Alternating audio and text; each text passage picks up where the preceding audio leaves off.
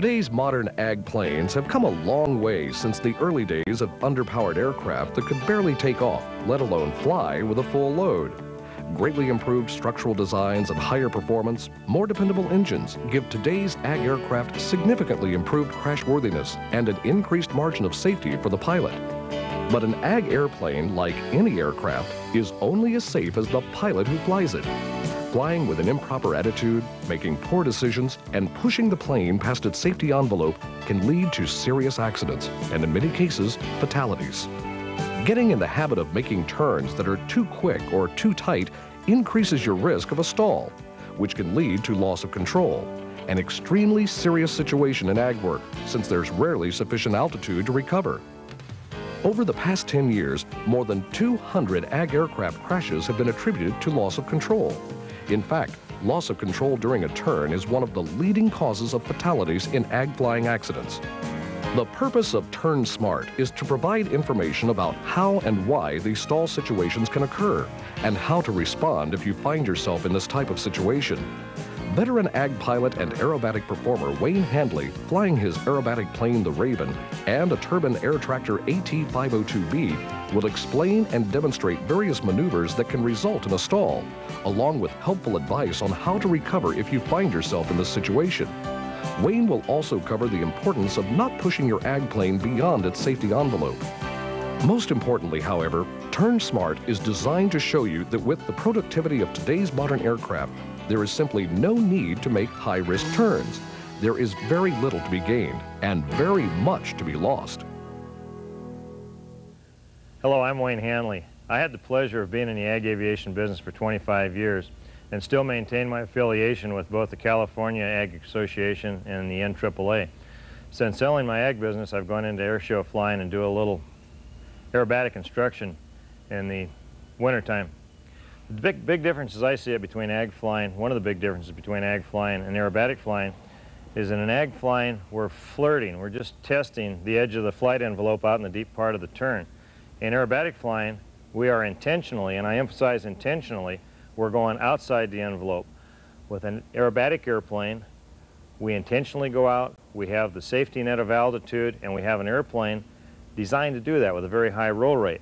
When we're flirting with an ag airplane, we don't have the safety net, we don't have the roll rate, and it can be very dangerous. Sadly to say, we're still losing several people every year and aircraft in these out-of-control situations. It can happen to the high-time pilots as well as the low-time pilots, and we're seeing that as a result probably of the development of some bad habits. And you've got a bad habit working with you, and you get a surprise such as an engine failure, possibly an in-flight sulfur fire, or you hit the wake from another airplane you're working with, and you can get a real nasty surprise. Let's take a look at a couple of uncoordinated turns where I intentionally take the airplane past the maximum angle of attack. I feel it's imperative that you accurately anticipate the control response if you do go outside the envelope. I will establish a steep turn to the left. I will use top rudder to slip the airplane. And when the airplane stalls, which way will it roll? We will do a skidding turn to the right. Which wing will stall first? Which way will we roll? If you had to think twice about which way the aircraft was going to roll in each one of those stalls, I'd like to take you along for the rest of the ride. And when the airplane stalls, which way will it roll?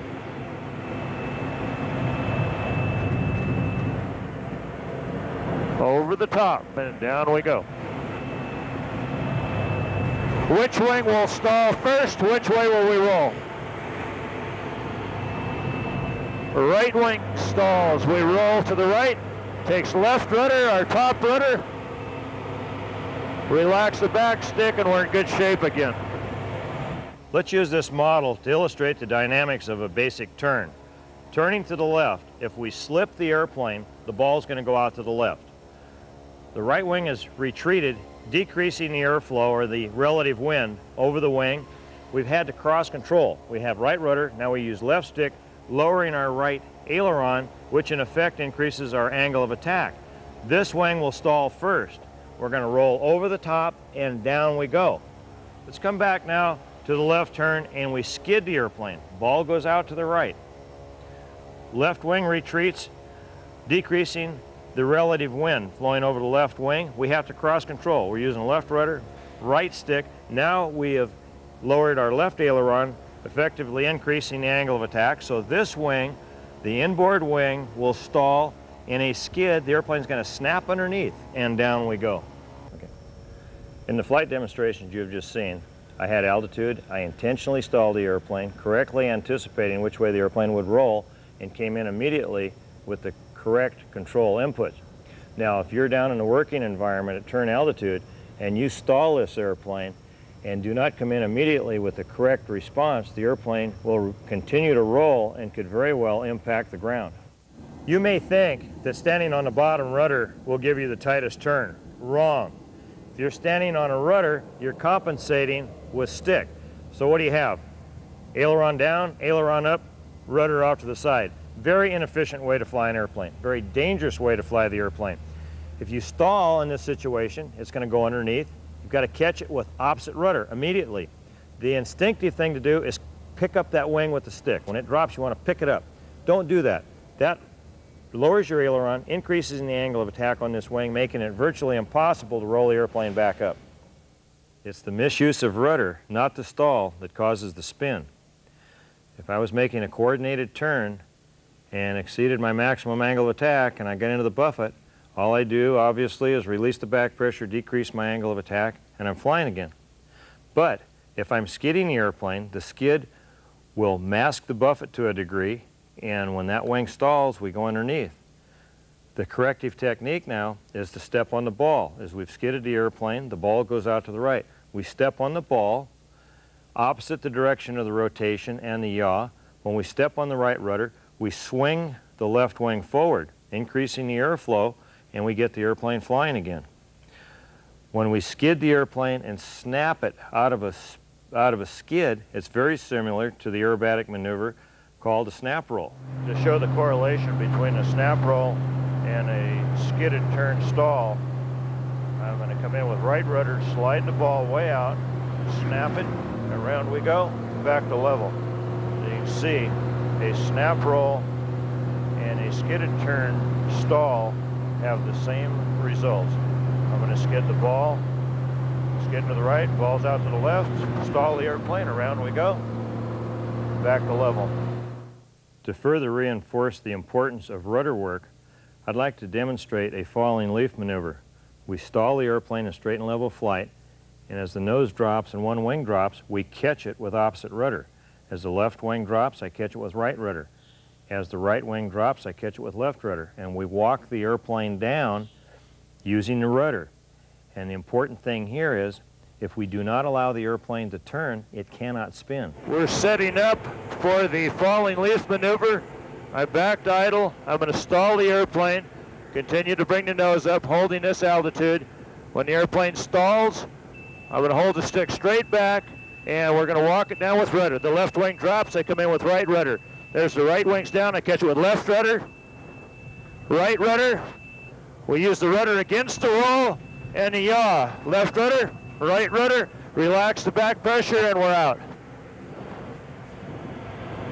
Just like in the snap underneath out of a skid or the snap over the top, if you use the opposite rudder from the roll in the direction of yaw and release your back pressure, you're back in good shape.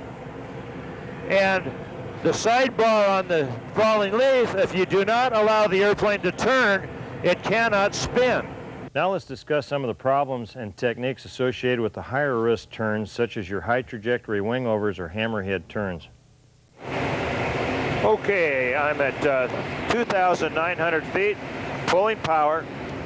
I'm going to hold the altitude here and check the 1G level flight idle stall speed. There it is at 65. Now that we've established that the aircraft will stall at 65 miles an hour under these conditions, I'd like to demonstrate a technique to be used if you came unhooked in the top of a high turn. Simply go to 0G. Decrease your angle of attack, 0G. A wing will not stall at 0G. If it's not working, if you're not asking anything of the wing, it will not stall. Here we go, just to show that at 0G, the airplane will not stall, bringing it up from 115. There we are at stall speed, 40, 30, over the top at 0G, nose down, speed's back, G's back, I can pull out. If you find yourself in trouble at the top of one of these high turns, resist that temptation to hold it in a buffet. Get that airplane to 0G. Be patient. Gain as much speed as you can. Let gravity work for you. Use full throttle. The more speed you can acquire on the way down, the more G you have available to affect your pullout. We were going to do a hammerhead type turn. We pulled up out of the field to the right, reversed back over to the left, dropped some flaps. If it unhooked right here, we don't want to come in with any more back pressure. Relax the back pressure, let gravity work for us, get some speed, and then we can affect the pullout. Speed is life. Let's talk about a little common sense as it pertains to turn time. Just as an example, and not as a standard, I want to use the 30-second turn because it's easy math for me.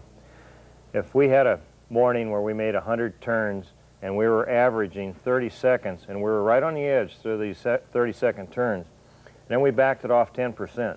Now our turn time is 33 seconds. We're much deeper in the envelope, we're much more comfortable, and we're much safer in the event of an emergency of any kind. Okay, we've increased 3 seconds over these 100 turns. We now have 300 seconds added to our day's work. 5 minutes. 5 minutes is all that amounts to. And it's so easy to regain 5 minutes in your operation elsewhere. I'll back it off 10%, be a little deeper in the envelope, and probably be a little less tired at the end of the day. We've just covered a lot of information and looked at a couple of techniques on how to get out of trouble. But the bottom line is that today's ag aircraft are so productive, there's just no justification for jeopardizing your safety or your equipment on these high-risk turns.